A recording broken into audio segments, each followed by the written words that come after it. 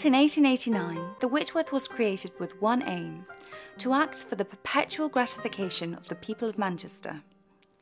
This has remained its guiding principle throughout its many years, numerous expansions and reinventions. With today's refurbishment and new build extension, the public areas of the Whitworth are now 30% larger. This is the result of an ambitious vision to extend the gallery and to underline its connection to the park, local community and the university, yet to retain the building's late Victorian architectural heritage. The result is a transformation into a 21st century gallery in the park, creating a stimulating visitor experience. Supporting its significant expansion, a major engineering challenge was to reduce the building's overall carbon footprint by at least 10%. To do this sensitively, BuroHappold Engineering developed an innovative conservation strategy. For example, here, the new parts of the building and trees shelter the gallery and collection stores, meaning that temperature and humidity can be balanced without the need for mechanical cooling or humidification, greatly reducing energy use and running costs. The architect's vision involves stripping out the 1960s suspended ceilings in the main gallery to reveal the original barrel-vaulted interior. Having developed a light-touch conservation strategy, BuroHappold was able to integrate the building services as invisibly as possible. Firstly, the original sun vents were replaced and connected to new extract ducts. Next, visually unobtrusive mechanical ventilation was installed in the ceiling to control temperature and humidity. And thirdly, light-activated blinds help to regulate room temperature.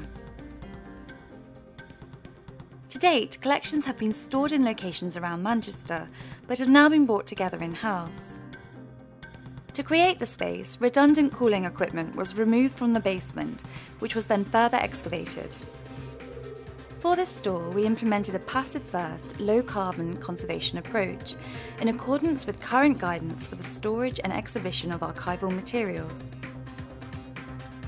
In the garden courtyard, a brise soleil facade and high-performance glass minimises heat from the sun entering the building, whilst maximising daylight and views, combining architectural expression with the engineering purpose.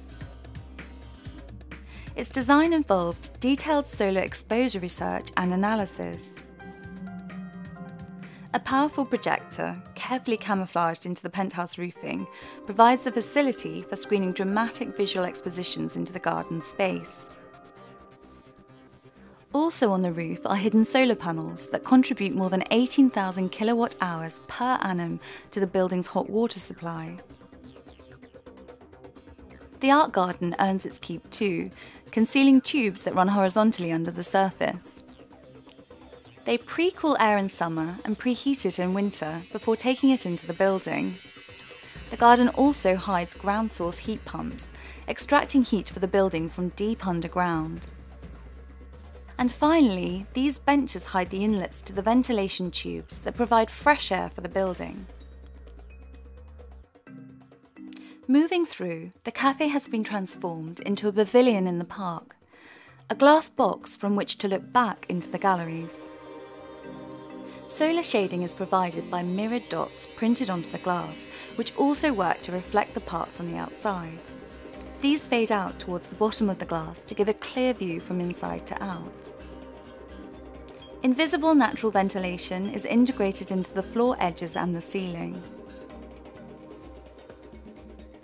In total, the Whitworth has become a building where art, nature and architecture combine to create a unique visitor experience. It is an example of where our inspired and collaborative integrated engineering approach has been delivered almost invisibly, enabling the architectural vision to be realised. Our conservation control strategy was put to the test during the heat waves of the gallery's first summer.